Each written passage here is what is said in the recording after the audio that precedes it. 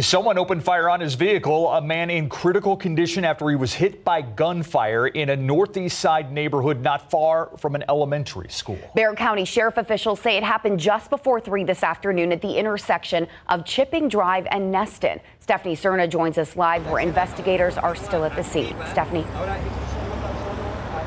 Well, Courtney, sheriff investigators tell us that this shooting happened about a mile away from here, but investigators are still here because this is where the driver of the truck stopped and tried to get help.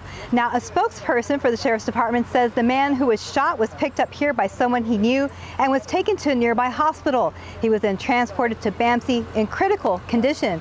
Now, we are told that neighbors heard the rapid gunfire and that the victim's truck had about 10 bullet holes. Now, during a period of about 45 minutes, both Montgomery Elementary and Harmony School of Innovation, both located on Montgomery Drive, were under a lockdown. Neston and Chipping is probably going to be about no more than a mile away from this location, just down the street. You take a left over on Stockport. However, it's close proximity to a school, no more than at least 1,000 yards away from the school where the initial shooting occurred at.